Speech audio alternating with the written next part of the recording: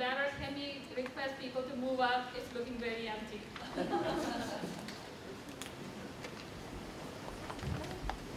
Reserved for you.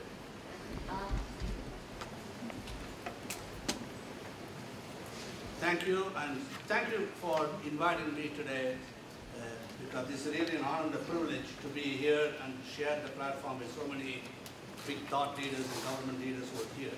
Thank you for that. You know, as usual, I have a different take on a lot of things in life. And, some of my opinions are a little bit controversial, not necessarily the mainstream opinions. That may be one of the reasons why I get invited to talk about it. So, in this hour, we are going to really take a very close look at what technology can do to help in this country. So we'll talk a little bit about Cook County Health System, but mostly about the healthcare reform and what technology has to do. And I'm just going to really challenge you and call you to action to do technology a little differently. The technology has to help us. That simply means you need to give me what I need, not what you offer me. I need to fit my healthcare system into it. Right? It's like buying shoes. I want to buy the shoe that fit my foot. I don't want to buy a shoe and cut my foot to fit into the shoes. Right? That's the overall theme of this topic. So there are some areas where a future healthcare needs technology so badly. And you are the only one who can really help us to do what we want to do in healthcare field. We are in a historic moment in healthcare field in this country. Right? Just getting ready to implement the Affordable Care Act, which has been long overdue. Because a country like this, where there is a large number of people, because their inability to pay for their care, they're left out of the mainstream healthcare system in this country. And these people, only way they can ever get healthcare in this country is pay with their time.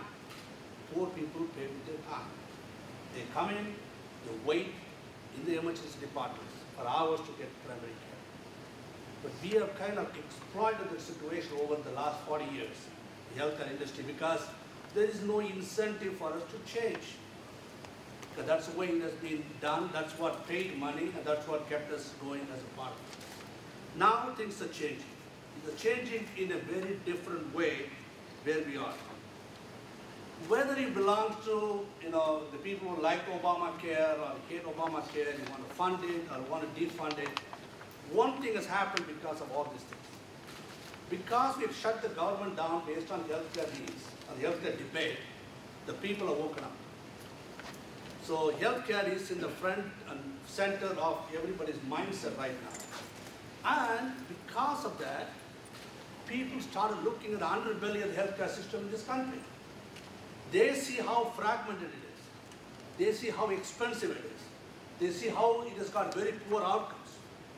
The richest country in the world, the most powerful country in the world, most technologically advanced country in the world cannot provide healthcare the outcomes at the level it is being provided by other smaller countries in the world. So people have really started appreciating that, taking a look at it, and they are going to hold the healthcare leaders accountable for the better outcomes as we move into the future of the healthcare in this country. So we have woken a sleeping giant. So we have to just get ready to manage their expectations going into the future. Healthcare leaders, mostly a lot of people like me, we fought for many, many years for equity and social justice in the healthcare system. We felt that for long, we want to create a healthcare system that is accessible. We wanted to create a healthcare system because we believe that healthcare is a fundamental right. We believe healthcare is a civil right, and believe healthcare should be a constitutional right of this country. But we also fought very hard to take down the two-tier healthcare system in this country that exists today. There's a system for people with money, and people afford to pay for it. And there is a healthcare system for poor people, and the people who can't afford to be in the upper ranks of this society. So, these changes occurred about 15, 20 years ago. Because when I first came into healthcare, because again, Poonam outed me out because I'm a very old guy, so I tried to act young, but it's probably not. So, when we all came to the healthcare field, about 32 years ago, right, when I graduated, went into these great ideas how we want to really reform the world and healthcare for everybody. Healthcare was really a public good organization. But healthcare took a different turn. It became business organizations. You are being judged as healthcare leaders not by how many people you serve and what outcomes are. It depends on how many cash in hand you got, how much of money you got, how you showed a profitability, or whether your stock prices have gone up or went down.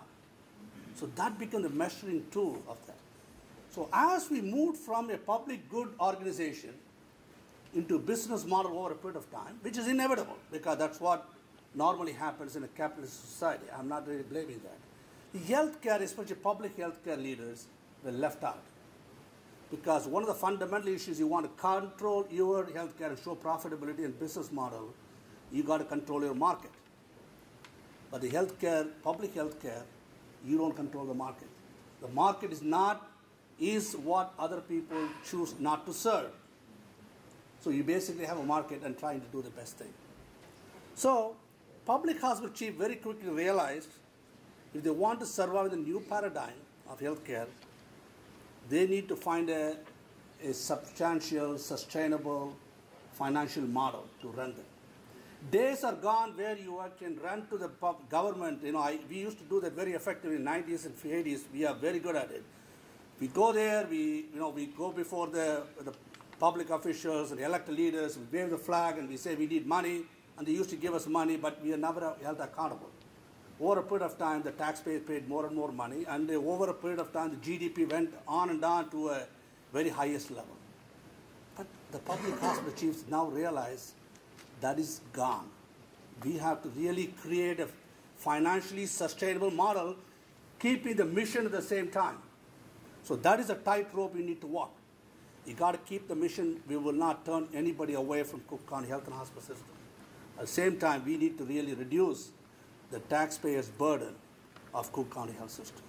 So let me talk a little bit about what we have done, because how the Affordable Care Act is going to work in the future and how it's going to do that, we have a glimpse of that.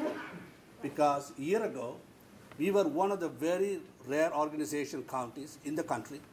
We were given an opportunity to go 1 year ahead of everybody else to early enroll 115,000 Cook County residents who will be eligible for the Affordable Care Act.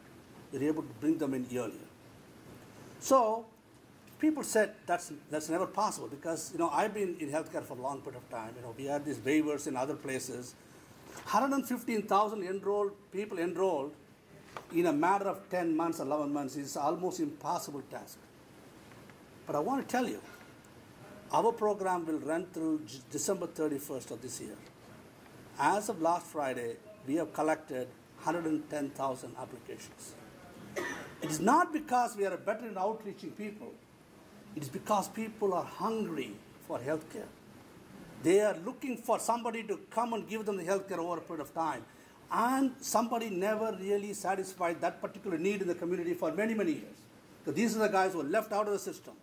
The only way they can get health care is go and wait, pack your bag, get your lunch, get your pillows, and wait in the emergency department. That's the only way you can get primary care in this country, right? So that is a system I don't think we should be proud of. That's a system we have really got ourselves into over a period of time. So in this model, we got the people health care. We also able to give them the patient-centered medical home. So everybody who got into this health care in this new market will have a primary care doctor. We'll have a team of doctors taking care of them. And we have created more than 138 primary access points in Cook County for these people to get health care. It is in collaboration with all federally qualified health centers, all safety nets, academic medical centers. We all have to work together. That's where the technology comes into the picture. We'll talk about it a little later. How to work together so that the care is seamless, able to take care of it. 138 spots. Because when I first went to CMS and said, I'm going to create a huge network, people said, it's impossible in Chicago. Because healthcare usually don't work together. Because we all, as the healthcare leaders, we're always taught how to compete with each other. Right? You have a 256 size CAT scan. I'm going to put a 400 size CAT scan to pull the patients away from you the best I can. If you have an orthopedic guy who's getting a lot of cases, I will try to steal him so that I can pay him more money. You can see that. People are jumping from academic to academic institutions for extra money, right? That's what it is. But this is a collaborative model in which we're able to do that. So, but here is the rub. Affordable Care Act will only be an insurance expansion program if we do not have delivery system changes and payment reform come with that. That is not up to the politicians to do that. It is up to us to do that. Just because you give somebody an insurance card, it does not mean they have access to it. Access is going to be a problem because there is a demand is so high, the resources or the capacity of the system is so low, we have to match that. We can only match it by technology. I cannot afford to provide, create, or clone, unless you guys are good at it, clone about 2,000 or 5,000 doctors overnight, and we say, okay, go ahead and do good. It's not going to happen. So we have to depend on the technology side of it to take care of patients. We need to risk stratify the patients so that patients are seen according to the level of it. We need to develop team-based concept. The individual mastery of a surgeon or a doctor is long gone. It's all about the team. The team is as good as the weakest link. The weakest link of the team can be strengthened not by good people, by technology, hanging them together. That's the only way we can do that, right? So, and the second part of it is we also have to come with the payment reform. The payment reform is so important because it does not happen, the various service lines, the stroke centers and the trauma centers and the heart failure centers and the heart attack centers don't come by coincidence. It is by design. Because over the period of time, because that's what paid more money. It did not pay us money to keep people healthy. The people got sicker. We got more money out of that. That was a system which we have been created over a period of time, right? So we have become a society where we celebrate the failure of medicine. We proudly proclaim my cardiologist is the best guy in Chicago because he did last year 1,000 stents, he put it in there. That is not something proud of. That simply means we screwed up 1,000 people last year, that we got them into that. So we got to get into the system by which we say every ED visit for ambulatory sensitive conditions is a failure of the primary care system amongst us. Every admission to the inpatient service for a condition which can be easily treated in the outpatient because we neglected to treat or we didn't treat well, they ended up in the emergency department or in the inpatient side, should not be proudly looked upon as a good service line where I get a lot of money. It should be looked upon as a failure of a primary care health system. So unless we get the healthcare delivery system changed and the payment reforms come with that, ACA will not achieve its target of reforming the healthcare in this country. But all these things cannot happen without the technology help. ACA has put a lot of pressure on the provider community today because they really wanted to practice certain things which we're not good at. We are very, very good at rescue care. That's what United States is known for. Our health systems are known for that. You bring the guy at the death door, we'll pull him out of the death door. But we will not do anything not to put him on the death door in the first place because there's no money in it. There is nothing in it to do that.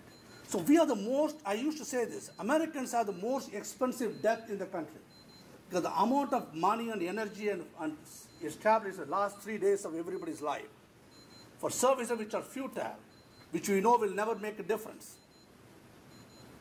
We go through them anyway.